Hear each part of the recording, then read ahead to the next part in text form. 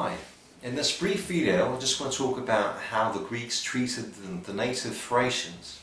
Now the Thracians had nothing to do with Greece. They were not a Greek tribe, they were called a barbaric tribe. Of course there was nothing barbaric about them, in fact. They had a great civilization. Now the first encounter we get is from Homer. Now in fact Odysseus, or Ulysses, when he was returning from Troy, he landed there and he massacred an entire town of Caeconian, the Caeconian tribe. He massacred them. Right, and he even got their priest, Maron, the high priest, who was an educated man, and he forced him to deliver talents of money to let him go, sort of ransom. And then they counterattacked. The Thracians counterattacked and they killed several Greeks, and Odysseus was forced to go back to his ships and sail away. Now later on in the 7th or 6th century BC, perhaps even in the late 8th, 750, 700, 600 BC, the Greeks started colonizing the area of Halkidiki, the coastal line from Halkidiki up to Byzantium, and from Byzantium up to the Danube River, the Black Sea, the entire Aegean coast and the Black Sea coast up to the Danube. They started colonizing all that. Now that means killing the native people. Now they drove away all these people. They massacred them in order to create a colony. And the people who did that were people from Euboea, Andros, and several islands, Athens. In the 6th century BC, Miltiades the Elder, he sailed from Athens and he landed in the Hessonissos, which is near Gallipoli, and he massacred the Thracians there, and he built a wall and he kept the rest of them out. So again he killed Thracians. After the Persian Wars, the Greeks, the Athenians and their allies, Athens was the great power, they built a colony near Amphipolis, and the Thracians counterattacked. They didn't like people encroaching on their territory, and they counterattacked and they massacred 10,000 Greeks, according to 5th century BC historian Thucydides, which was a complete tragedy. 10,000 dead. Could these figures be right? Anyway. And in roughly 375 BC, the Greeks of Abdera moved inland and they massacred several Thracians. They killed many of them. And they counterattacked, they ambushed the Greeks and they massacred 30,000 of them. And they almost captured Abdera itself had not the Athenian fleet arrived. Iphicrates, who was an Athenian general with his mercenary force, landed in Thrace and he practically massacred the Thracians. Philip of Macedon massacred the Thracians. He marched inland from Macedon and he even reached the area of Plovdiv and he built Philippopolis and other colonies. And he massacred the Thracians. And later on he even reached the Danube River, and in one of the battles he was wounded by the Trebali tribe. So Philip dies, and just a few months later on, Alexander is forced to face a revolt by the Thracians, and he moves in. And in the first battle, they throw a couple of wagons at it, and the Macedonians avoid the wagons. And then they massacred the Thracians with hardly any casualties. And in the second battle, they massacred the Trevalians, the northern Thracian tribes, in a big battle. Philip loses some 50 men, and they lose, I don't know, thousands of men. And then Alexander besieges their king in a small island on the Danube River. Right, and after that, he forces the Thracians to become hostages, mercenaries. So he gets the elite. So what Alexander did was he got the elite of Thrace, he turned them into mercenaries and hostages at the same time. He had them fighting at the front line, which means that most of them were killed by the Persians, saving Greek lives, and then he had them garrison outposts at the far corners of the empire, which means that most of them would be killed by the Scythian tribesmen, or some of them would die of lack of nutrition. Some of them would die of the lack of nutrition. Some of them would die from raids. They were still hostages, and they fought on the front line, which meant less casualties for the Macedonian kingdom, more casualties for Thrace, and the casualties would be the elite. So it was a good way of exterminating an entire race. That's Alexander the Great. And later on, when Alexander died in 323 BC, he was succeeded by his good friend Lysimachus. And Lysimachus invaded Thrace with some 7,000 men. They had revolted. The Thracians had revolted soon after the death of Alexander the Great again, and he landed there with a small force of like 7,000 men, and he started massacring the Thracians, and he overthrew them at least a couple of years later, maybe 10 years later, and he reached Danube again. And in the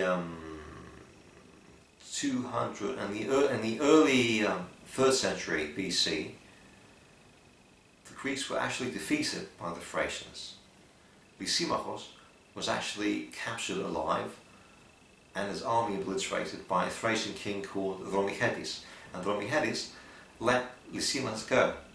He said, he can go free just as long as you promise that you won't fight me again. And of course Lysimachus broke his promise again, and he started killing the Thracians again and again and again. Right. And not long after that, Thrace, as well as mainland Greece, was overrun by the Gauls. And during that period, the Greeks lost control of Thrace, apart from a few colonies mainly on the coastline. Right. And later on, King Philip V, he allied himself to Hannibal Barca when Hannibal Barca was fighting in Rome. And at the Romans' behest, the Thracians attacked Macedon, and the Macedonians beat them, which meant Thracian losses again and again. Now, not long after that, the Second Macedonian War took place, when Rome fought Macedon in Macedonia, and again the Thracians fought the Macedonians at the behest of the Roman Republic, and again King Philip massacred them. During this defeat, during the critical battle of Kinoskefale, King Philip may have been defeated, but many of his soldiers were not even Greeks. They were Thracian mercenaries who fought the front line, and they were massacred again and again and again. Right, and later on, King Philip tried to rebuild his army. And how did he do that? He invaded Thrace again. And he started massacring the Thracians, and he's built a few colonies.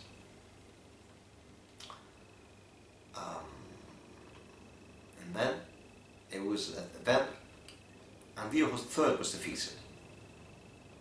Now, when the Romans were retreating from the great victory at Magnesia, the Thracian tribes ambushed and killed many Romans during the retreat, but still they suffered several casualties.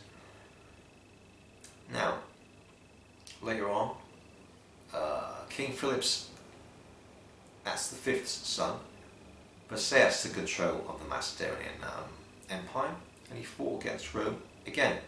And most of his frontline mercenary troops were again Thracians, and the Romans massacred them again and again at Semelius Lepidos, 168 BC. So it was basically a repetition of what happened at Kinoskefale in 197 BC. So again we see Macedonians being massacred. And then the pseudo-Philip revolted again in 148 BC. Again, most of his troops were not even Greeks, they were Thracians fighting on the front line, and they were massacred by the Romans again at the same place, at Bithla. just 20 years after the first Battle of Bithynia. Right. And well, after that, the Romans take over. And during the reigns of Augustus, during the reigns of Claudius, the Romans massacred them again and again. We see Marcus Crassus moving into Thrace, massacring the people, those that revolted, that is. We see Lucius Piso fight them during the reign of Augustus. We see revolts during the age of Claudius, and again they were defeated.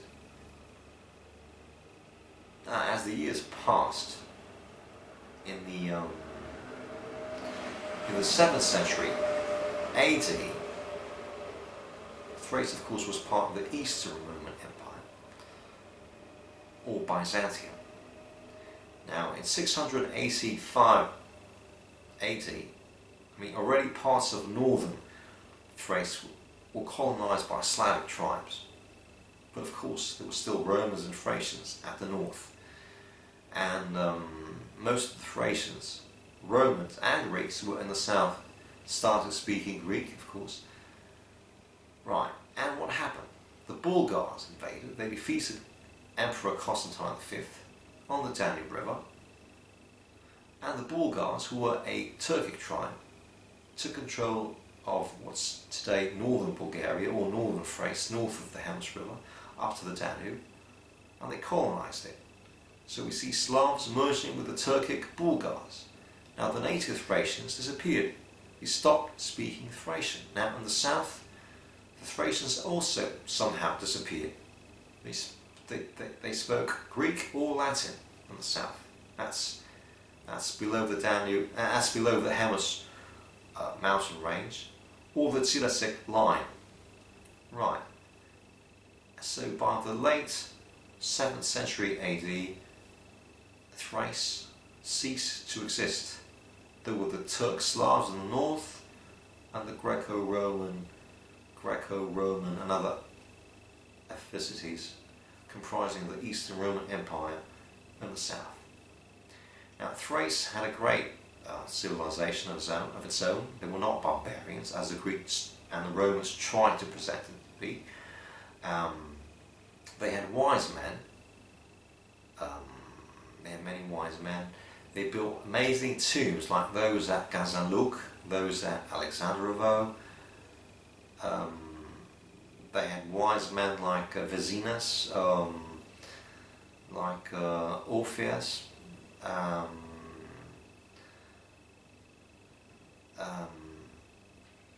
They built amazing tombs, beehive tombs with amazing decorations inside. They were masters of the art of blacksmith. They were master blacksmiths. They created jewellery like those exhibited in Basatik.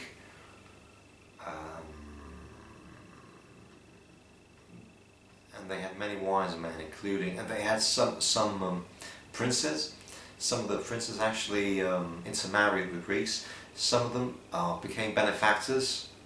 One of them built a temple somewhere in Epidaurus, Olympia.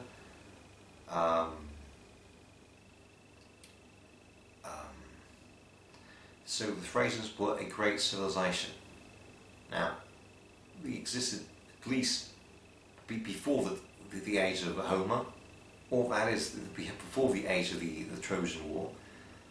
That's 200 BC, 1200 BC, and they lasted until the late 7th century AD. And then somehow they became extinct. Now, no one knows how that could happen, but part of the answer of how that happened was how the Greeks and the Romans later on tried to exterminate them.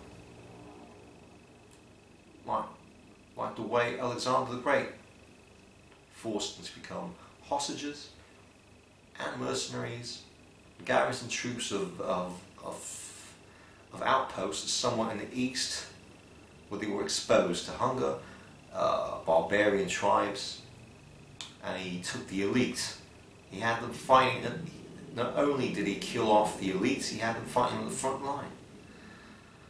So that was a slow way of exterminating them, apart from those who were killed in the revolts. Right, so that's a brief outline of the history of Thrace. One of the wise Thracians was called Lysimachus, and Lysimachus used to be a student of Pythagoras.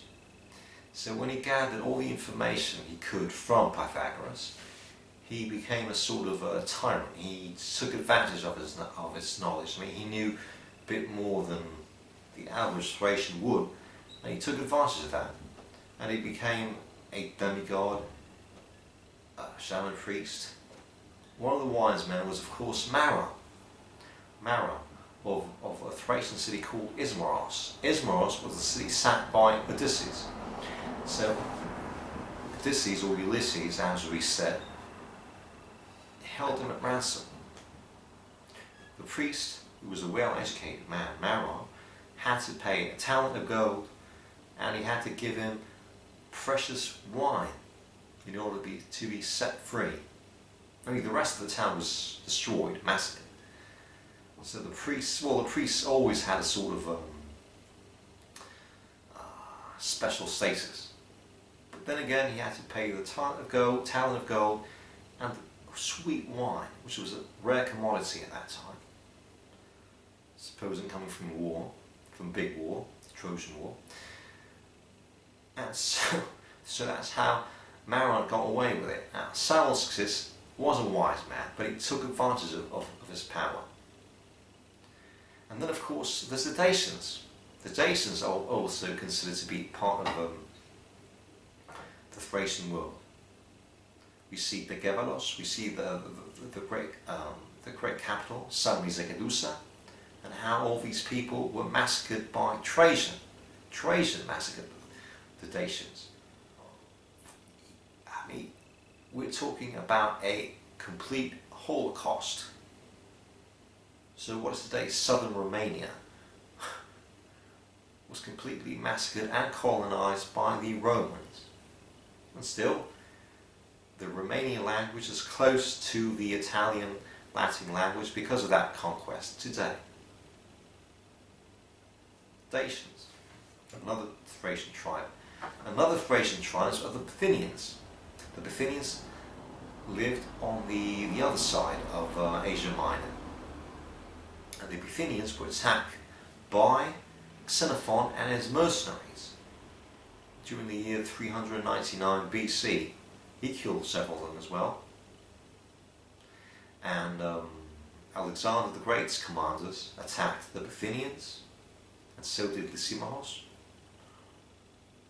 But I think the Bithynians got the best of it. They were good fighters, and they got the best of these battles. They were not completely overtaken by the Greeks until the Romans came along. The Thracian tomb at Kazanluk in modern-day Bulgaria. Another scene from the tomb of Kazanluk, modern-day Bulgaria.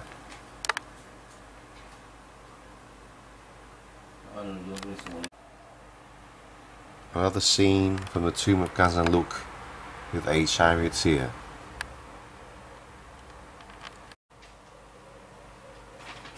Horsemen in the tomb of Kazanluk